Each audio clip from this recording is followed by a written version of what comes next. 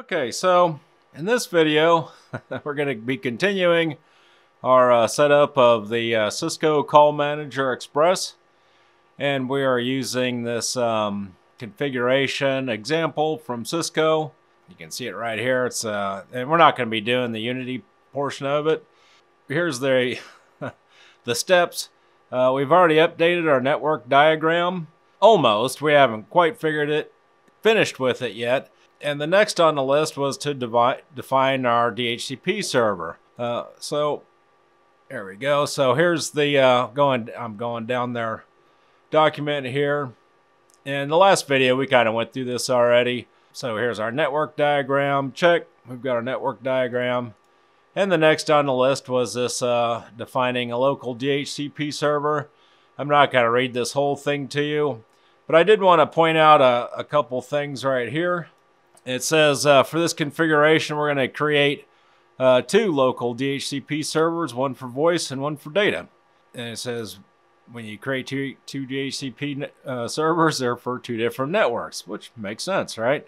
And the other one is, this is a little bit confusing to me. I didn't quite understand where they're going with this, but it says this procedure creates a shared pool of IP addresses in which all DHCP clients receive the same information that include option 150 for TFTP server IP address. And the benefit of the selection of this method to set up DHCP servers is that you set up only one DHCP pool.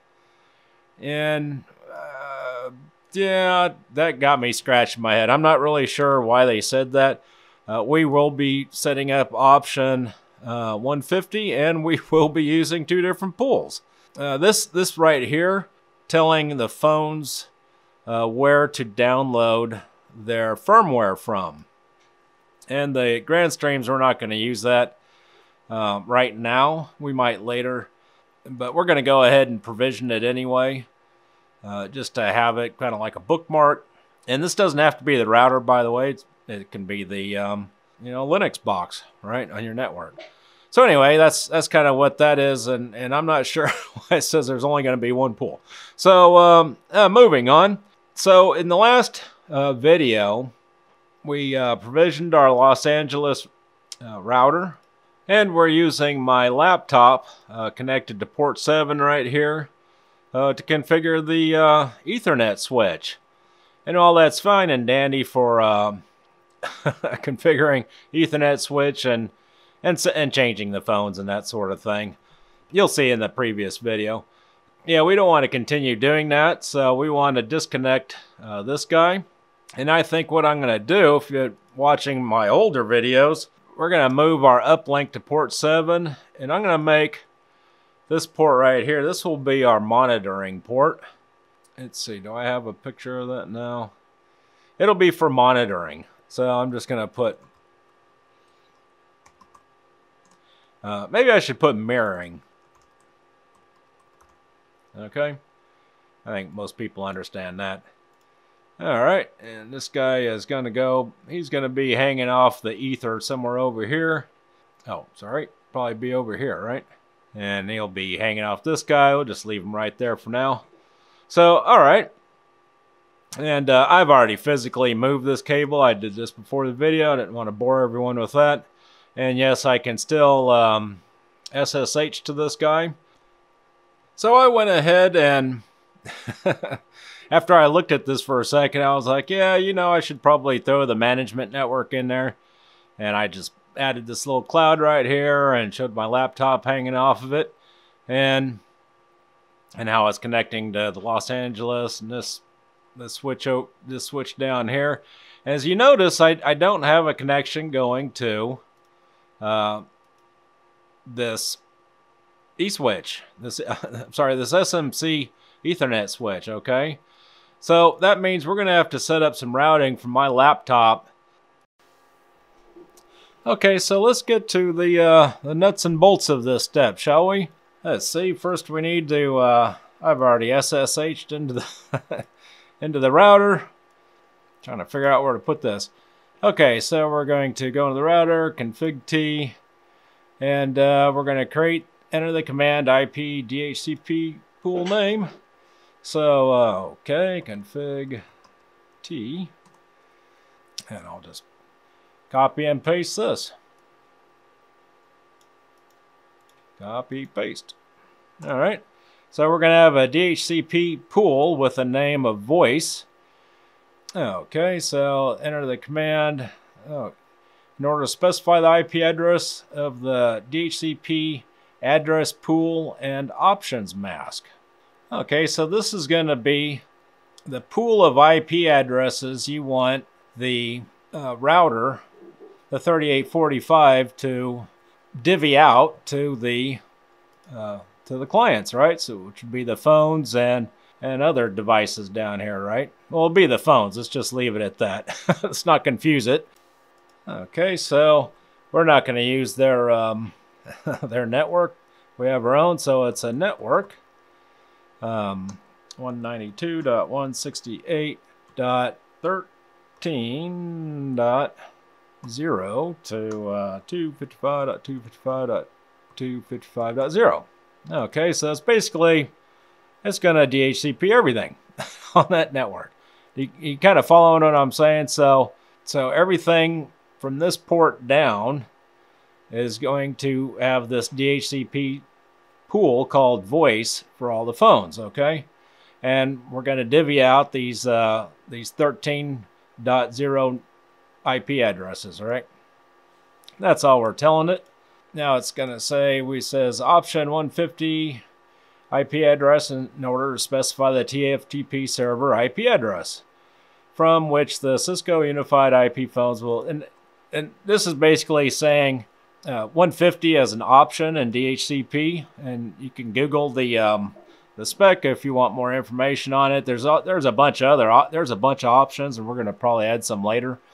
But anyway, 150 is telling it where the phones can go get its software load.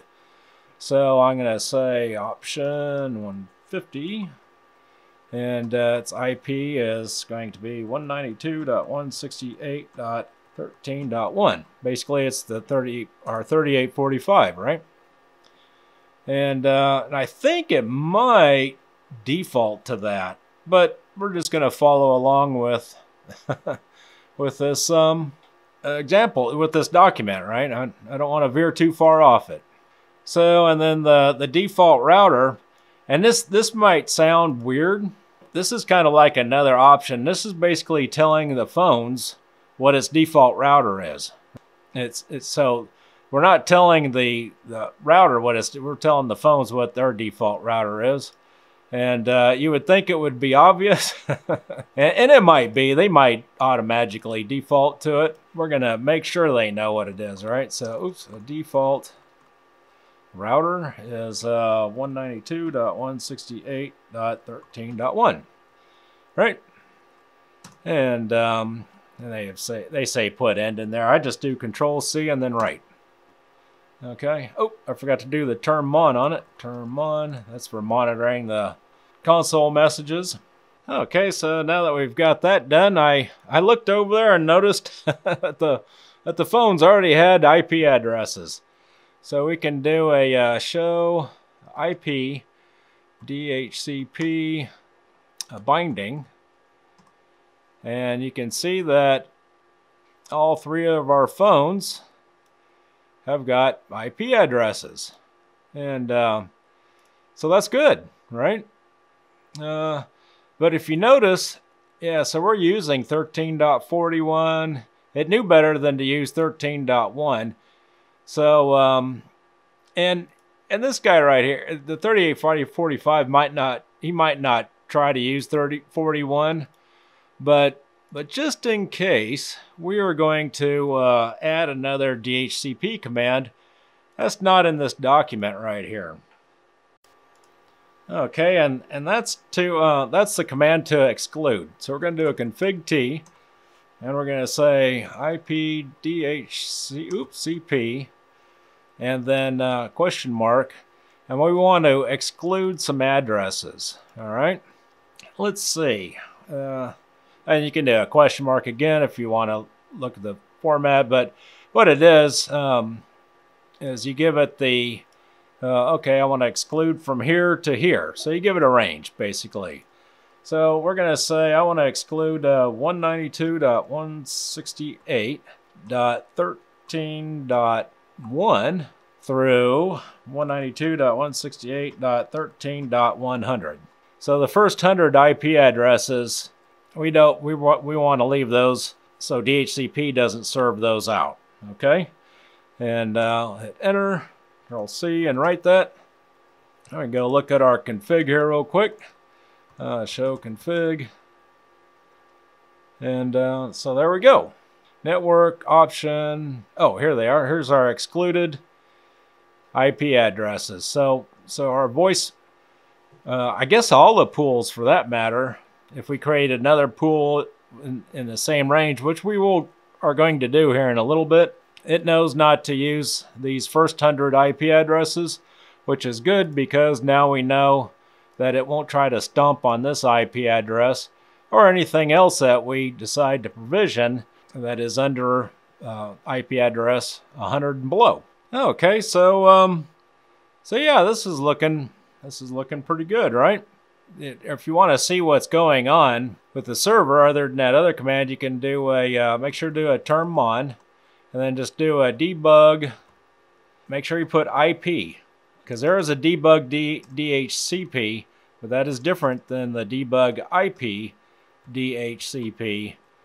And then you hit question mark and say server, and then events. Okay.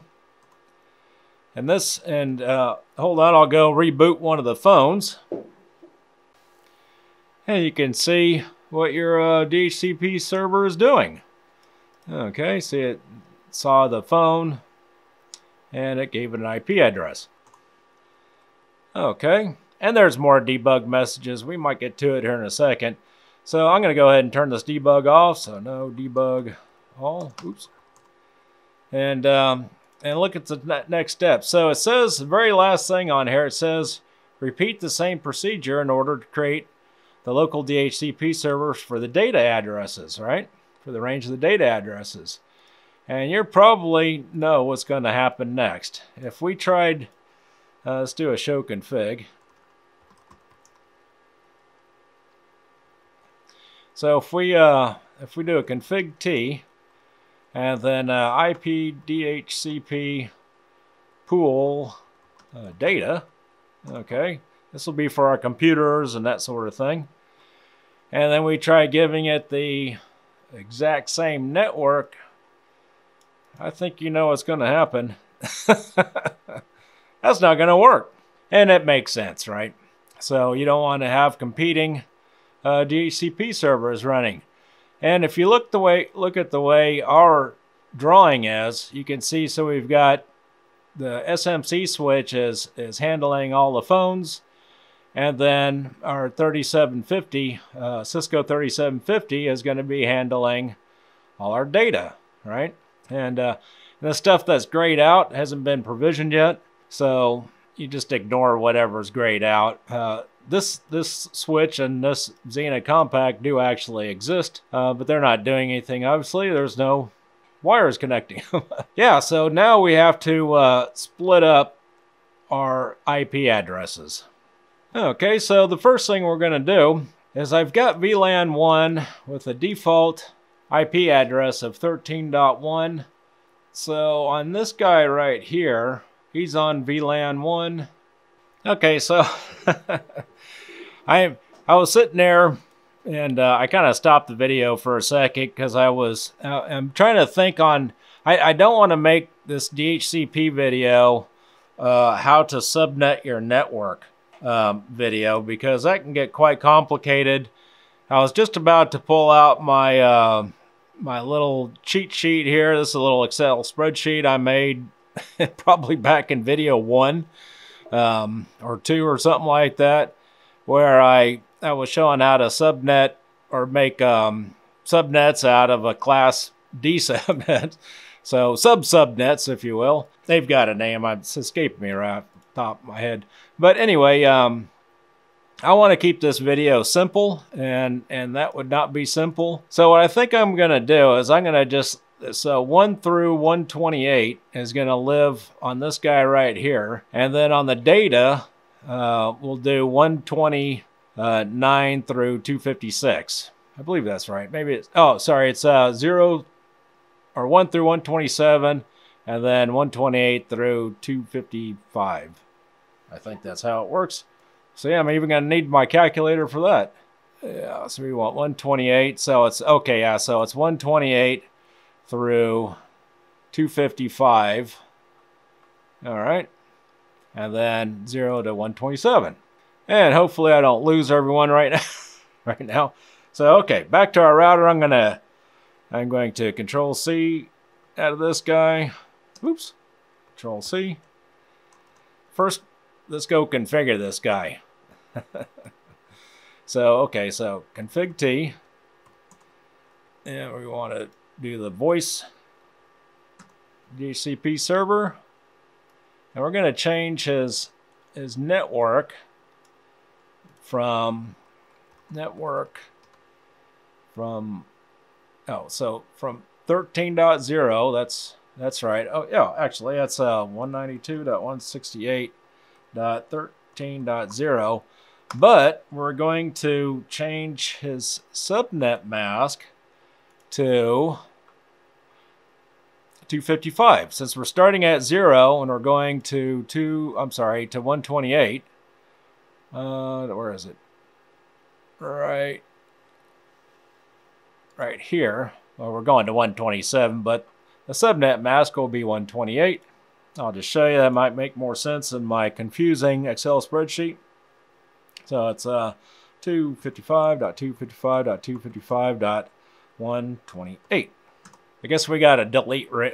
I don't know. I might have to delete the whole thing out. Let's see. Maybe if I can just do a no. Oh, there we go. Ah, much better. Okay, we'll do a Control C and a right. Okay. And we'll do a show config. All right. Excellent. So we just changed our pool of IP addresses, okay? So let's go back and configure this guy. Config T. Copy and paste. We're going to the data. So now what we want to do is we want to do network 192.168.13.128 with the subnet mask of 255.255.255.128. I do believe that's right. This is why I keep my little... I made this from scratch. Well, if you go watch the video, you'll know, but it's very helpful so you don't make any mistakes or you're trying to provision stuff. Yeah, so it's 128, so that's going to be our wire address with a subnet mask of 128. And so that should work. And yes, it does. And the Cisco is good. It'll fuss at you if you try doing something wrong, usually. We don't need the option 150 for our computer network, so we're going to eliminate that, but we are going to set the default router. And the default router is going to be 192.168.1.129, right? And if we look at our Excel spreadsheet, that's the first one after the wire address, which is, you can make it any of them, but it's very common to use the first one after the wire address. All right, we're going to do a Control C and a right, and show config, and there you have it. So now we have both our IP DHCP pool for our voice and our data, and they're going to be serving two different networks, which in the next video we will I might go ahead and we'll do a 1Q trunking on this, .1Q trunking, but I don't know, I'll think about it. In the real life, we're going to hook this up, but just to do .1Q trunking example, which is in what they talk about here, we'll do that, but it will be the next video. And one last thing I should point out is we need to to fix our excluded addresses. All right, so we're going to do a config T, and we're going to say no to this guy right here. All right, and now we're going to add, we're going to say IP DHCP exclude, exclude, and we're going to make two of them this time. So the first one's going to be 192.168.13.1 through 192.168.13. Let's see. Let's keep it simple. We'll say, oh, I don't know, maybe it's 128 size, maybe 16 for network equipment. That should be big enough. So 1 through 16. One's not being included, so it'd be 2 through 16 basically. Oh, actually, that's not going to cover our that's not going to cover our Ethernet switch, is it? So how about we make it through, we'll say 45. That's a I don't normally do that, even though 100 was kind of bizarre. But it'll at least cover this .41 right here. That's leaving a lot of static IP addresses in our pool, but that's okay. And let's do the next one, IP DHCP exclude 192.168.13.129 through I don't know, what's 16 on that? Oh, we'll just pull up my little handy dandy. This little spreadsheet does come in handy. So 16 IP addresses is to, and like I said, they don't have to be exact network addresses. I just do this just to make it nice and neat. I should have probably done that on the other side as well. Okay, so we're just going to go to 143. So 192.168.13.143. All right. And now we'll do a show config.